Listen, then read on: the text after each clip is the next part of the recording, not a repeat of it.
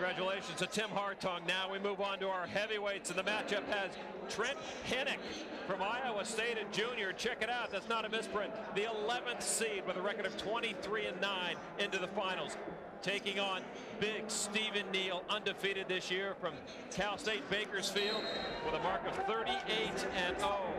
And that's his patented move, the running double, and he gets it right away on Trent Hynek to take a 2-0 lead. Neal in the blue. Oh, they went out of bounds. They did go out of bounds. But that one did score. So Neal with a 2-0 lead now as he gets that low double again on Hynek. Neal lost to champion Kerry McCoy of Penn State in the finals last year, and this junior is hungry for the top step.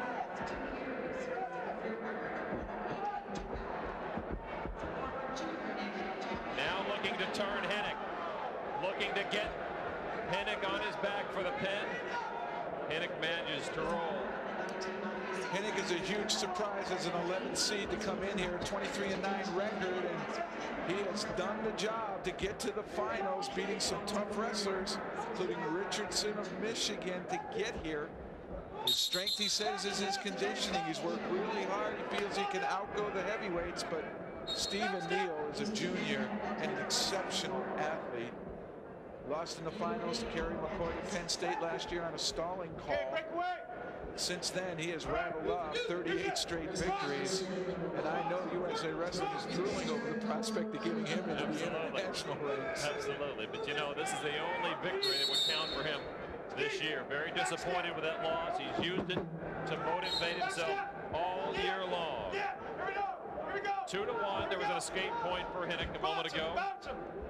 Hynek in the red and dark blue of the Iowa State Cyclones. T.J. Kerr, coach at Bakersfield. Darryl Pope, one of the assistants who Neal says he works out with quite a bit. Bobby Douglas, the head coach of Iowa State, but he's not in the corner. Tom Ortiz and Chris Bono are. But you can bet Douglas isn't far, and he is coaching. Ooh, and they say they went out of bounds, but Neal nearly getting a takedown and back points there. That was a shot of Chris Bono. He lost in the finals here last year to Lincoln McElravy of Iowa. But he did win a national championship the year before. Made it tough for McElravy to win his third. Another takedown for Stephen Neal with 1 minute and 11 seconds to go in the first period. It is 4-1 for the big San Diego native. Hynek will be on the bottom. Neal with 41 seconds of riding time.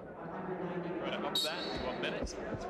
Get an extra point so we can hang on to that 1 minute through the match. He might even cut him loose here and try for the takedown again. He's doing a pretty good job of riding. Neal is very tall. He's about 6'5". He's still growing. Still growing. That's the key.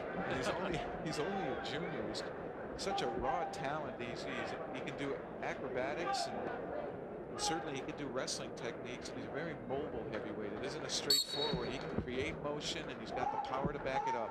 Got a brother that swims for Cal State Bakersfield.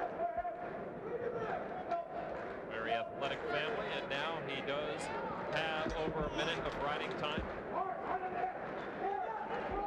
Jack and Illis, mom and dad are here watching their son. He's getting back points now with the legs in. That seems to be a power half Nelson. Stephen Neal dominating this match, the #1 seed and #11 seed. So far, the first 3 minutes going to 4. You see the face of Trent Hynek buried into this mat at Cleveland State University, and Stephen Neal not about to give an inch. If he's not going to be able to turn him here, the referee will intervene and call either a stalemate. Yep, that's what they're going to do, stalemate right there. But he got the 3 points, 7-1 with 7 seconds to go. Stephen Neal on top. Hynek said he's meeting his dream right now, an opportunity at the national title. He too is a junior. He's getting a taste of what he's going to have to face next year again if he wants to meet his dream again. That's the end of the first period, 7-1. Neal leads. We'll be back in a moment.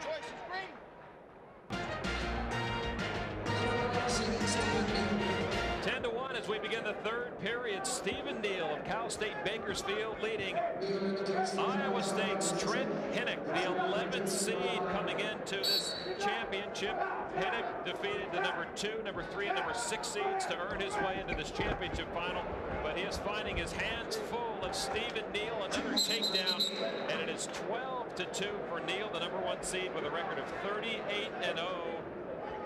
Roadrunners, big wrestler, lost in the finals last year, determined to find himself on top of that podium. And his pat move is that running double. And young wrestlers take note. You don't shoot and stop, you shoot and follow through. And Stephen Neal follows through, taking his opponent all the way across the mat before knocking him down. Such a great talent, and he's just going to get better. Just a junior. Both of these men are juniors. Who knows? We can see a matchup like this next year at Penn State at the NCAA Division I Wrestling Championships. A minute 30 to go. And the final match of our championships here in Cleveland State. Well, Trent has nothing to bow his head about. He beat the 6 seed, the 3 seed, and the 2 seed to get into the finals. But he's running into the best of them all right now. Stephen Neal, the runner-up last year to carry McCoy. Neal jumped the gun just a bit from the neutral position. Now go down with a double-legged pulls over Hynek. And his balance is just so good. 14-3. Hynek tried to roll through their line, and you know, Stephen showed. He just extended, held the position, stopped the momentum, finished the takedown. Stephen Neal looks to be on his way to concluding an undefeated season after his loss in the finals last year. He cuts Hynek loose. Another point. 15-4 now is the score here. Under a minute to go. Gets him again. He's got it again. 2 more. He needs 19 for a technical fall. It is 17-4 right now. And there's no let up in this athlete. He keeps attacking. 40 seconds. And he wants to do it on his feet. Feels he can control everything here. See how he finishes here. That's a bad position now. His arms are extended out in front of him. He'll probably try to hang on and wait for a stalemate. Well, he's got riding time. Neal does, so he just needs one takedown for a major. Needs to get it. He got it. And that'll do it. That's going to do it. 19-5. But he doesn't get the point. Get that riding time yet. They're going to keep going. He does have a technical fall right now. In essence, he's going to get that 1 point for riding time, but officially it's not on the scoreboard. 20 seconds to go. If he rides him out, then it will be called the technical fall. Tremendous performance by the Cal State Bakersfield athletes. He's only a junior. These two could meet again.